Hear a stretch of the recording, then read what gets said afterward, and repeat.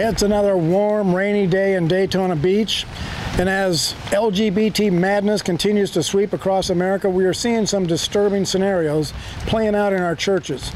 Parents who claim to be Christian are brazenly declaring that they fully support their LGBT child and the lifestyle they have chosen.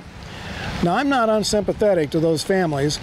As an American law enforcement officer, I refereed domestic situations for 20 years, and I know how difficult family situations can be.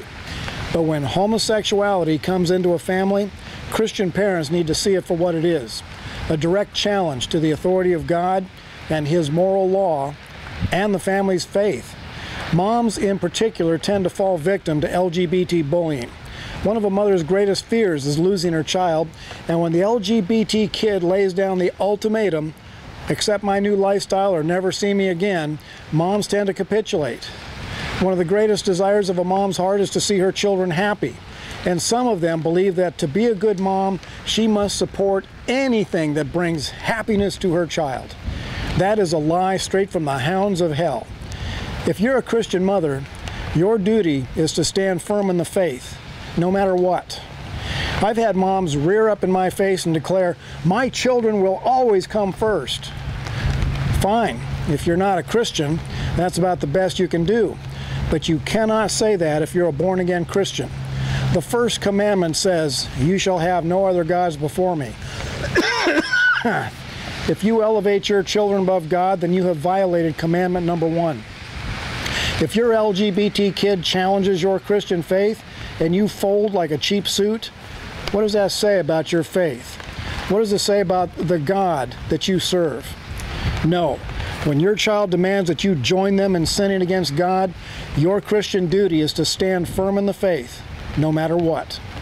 In the Old Testament, there was a parent who watched his prodigal son walk away, and eventually God brought that boy back home, a little bit older and a whole lot wiser. Whenever the poison of LGBT comes into a family, Christian parents need to go into spiritual battle mode. In Matthew chapter 17, the disciples of Jesus encountered a demon that they could not defeat. Jesus himself stepped in and handled it, and when the disciples asked him why they couldn't do it, Christ said, "This kind only comes out by prayer and fasting." That is how Christians go into battle mode. You may have to watch your LGBT child walk away from you, but know this: God is on your side. And if you are the parent of an LGBT child, as soon as this video ends, go to your knees in prayer and get the battle started. I also want you to watch the Christian movie, The War Room. James 4:8 says, "Draw near to God and He will draw near to you." That is what your family needs.